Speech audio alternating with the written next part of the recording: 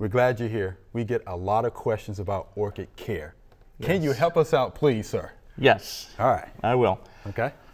Today I want to talk about growing on grocery store orchids. Okay. Good. Which a lot of people buy and they soon kill them after they bought them, and they come to me and they ask, why is it dead? Right. Okay. So I'm going to talk about how to care for this orchid Okay. after purchase. Okay. Okay, and actually while it's still flowering as well. So orchids like these mostly grow on trees in the tropics. Okay. Okay, or on rocks. They store water in pseudobulbs like these, or in fleshy leaves like these. Okay, when it rains in the tropics, which is a daily event, the roots of the orchid are like a sponge and they absorb moisture.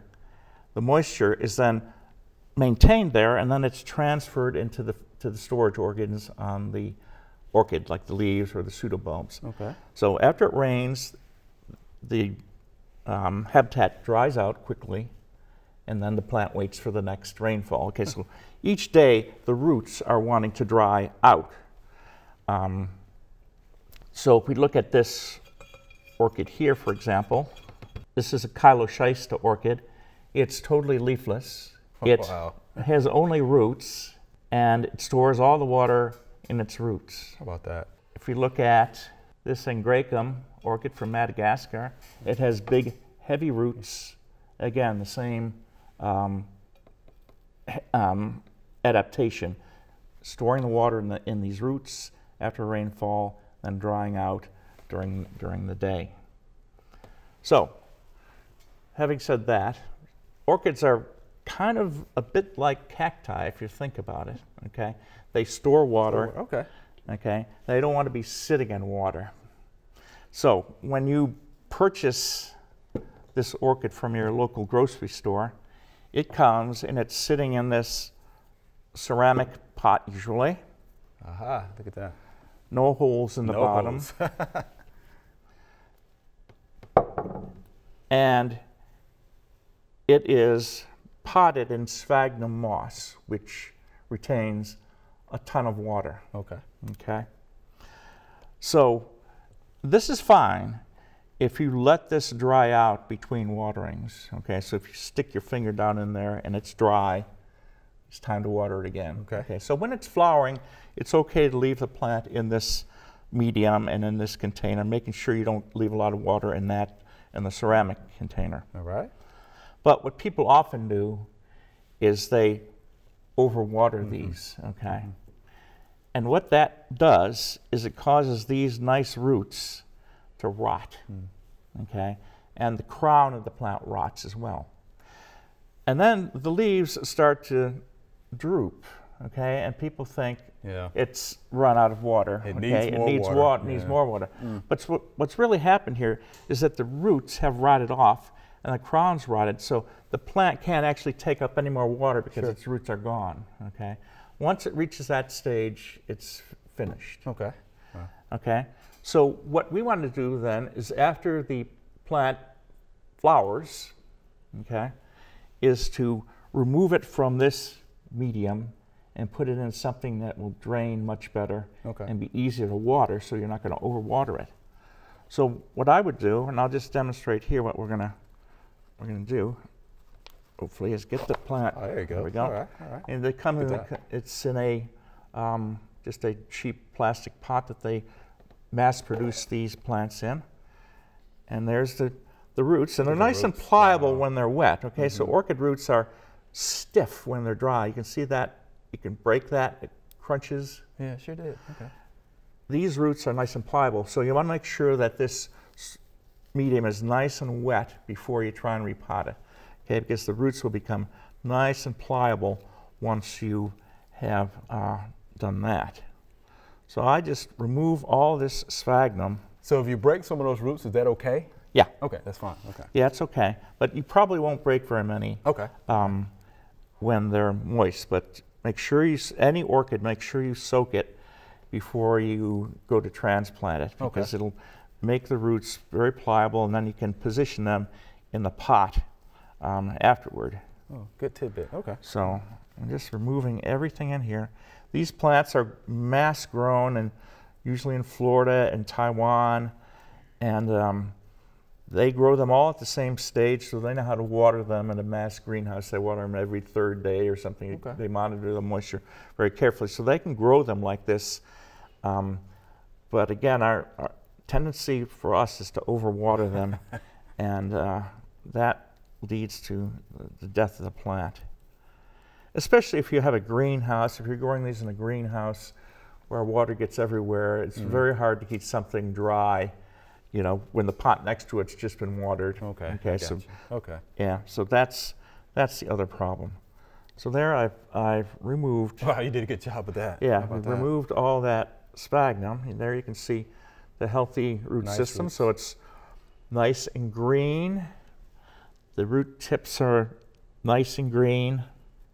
Okay, so healthy roots. You don't want to see, if you see brown roots, that means they're dead, okay, and you can remove those as well. But these are all nice and healthy. So what you want to see with an orchid is nice, healthy roots. And you also generally want to repot orchids when the roots are growing, like in the springtime is the best time to repot orchids. So I've got that out of the way. Now we can go ahead and pot it. And I prefer clay pots for a couple reasons. One reason is that the pot breathes easier, so you get lots of air exchange, and it'll dry out. Once it's been watered, it'll dry out quickly. These orchid pots are especially made with slots in them so that the water will run out. So you can buy these at your local home improvement store. So they're fairly easy to obtain. If you don't have the orchid pot, you can just use a regular clay pot. So I just prefer clay. Some people like plastic, but I prefer clay because it dries out. The other thing with clay is it's heavy, okay? And it's not as easy to tip over, okay? When you have a plant that's in a plastic pot, it's easy to tip over, especially in a greenhouse. So the clay gives it that stability that it needs.